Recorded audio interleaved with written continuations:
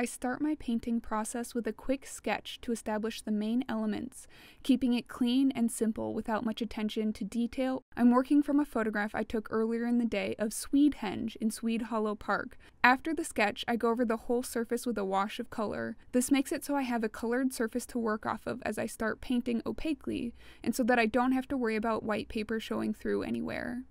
Most of this will be painted over, except for the sky, where I enjoy the more watercolor-looking wash for the clouds.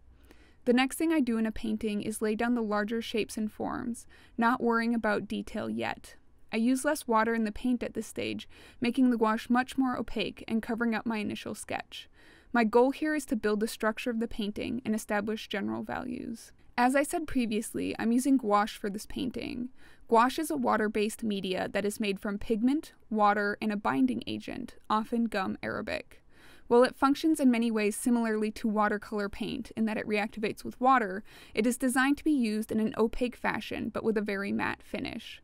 The trick, however, is that since it reactivates with water, that painting on top of areas can be difficult. To get layering without the colors mixing together, you need to use less and less water to avoid the reactivation of the paint underneath. You may also notice that as the paint dries, the color can change dramatically.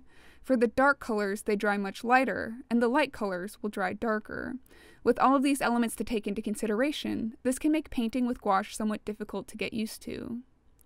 Once I've established the main structure, I start working into smaller and smaller shapes to get more specific with forms and establish light and shadow.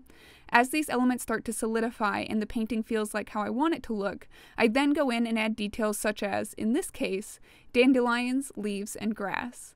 This part of the painting process is always fun for me as the hard work is done and you're now just adding some nice decoration on top. At this stage, I'm using as little water as possible with the paint while still being able to get it to apply smoothly, so that my details will not mix with the rest of the layers underneath, and the colors will be as pure as possible, and so I can add my darkest and lightest values. Once the painting's final touches are complete, the last step of the painting process is to remove the tape and reveal the clean edges of the surface. And there you go, the painting is complete.